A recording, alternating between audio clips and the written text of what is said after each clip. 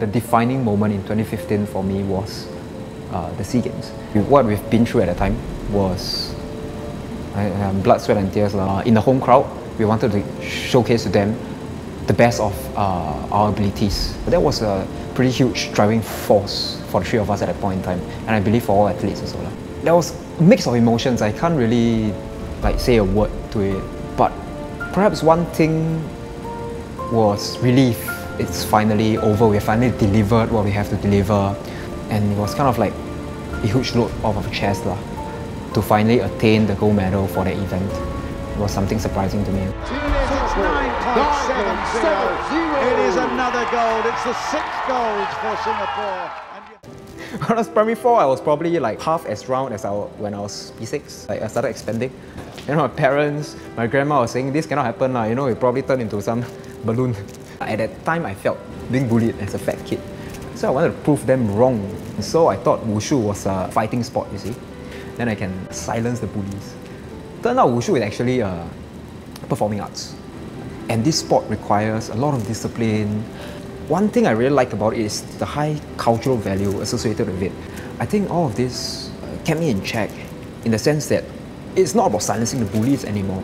It's not about getting revenge, but rather it's to be the best of me. When NS happened, it was just really hard to come back to training and want to go for competitions. That was one main reason why I got injured, because I wasn't training scientifically at that point in time.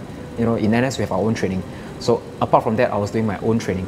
I didn't realize that my body condition was getting worse. I tore both ACLs. It just didn't seem possible for me to return. It's not about the pain in the knee. It's the pain here. After going through one knee surgery, I managed to train a little bit more, and then I have to cut another leg. Then I have to go through that all over again. Simple tasks such as walking, going to the washroom is difficult. As an athlete, you feel handicapped. My mom discouraged me from training. Till this day, I remember the words she said to me. 我送你去练武术，不是看你全身是伤. I can only imagine what she was going through at that point in time. There were times I see her crying, and I cannot do anything about it because it's like my fault that she's going through all this.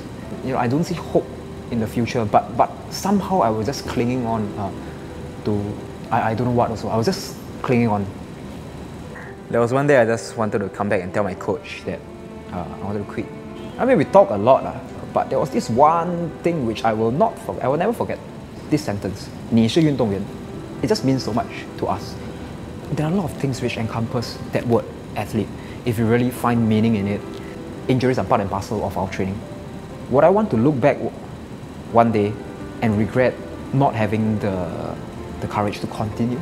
Or would I regret I go through it and then I see where this takes me? But I think what really helped me at that point in time was that he was being very objective to me, because he didn't give me false hope. He told me the pros and cons of both, whether or not I continue. Without those words, I wouldn't have continued. He trained me like a non-injured athlete. He didn't ask me to jump, but everything else I had to do, the full intensity everybody else is doing. I can only say it's the best feeling ever. And I feel alive again. I think the greatest takeaway is persevere and determination and also resilience to bounce back from adversity. We are pretty much ready for the SEA Games, but there's a lot more for us to improve on. There is always a constant worry about my knees. Even till now, from time to time, I'll feel like, my knee isn't doing well. But I think this is something I just got to adapt and get used to. This is actually the first time I'm competing in these 3 events. Nanshan, Nantao and Namkun are the ones which require difficulty movements that you need to jump and twist and land. I'm looking forward to it. Being able to compete in these 3 events will be a good gauge of where I stand and ultimately achieving my goal of doing my best. I'm ready for KL. Come back me up.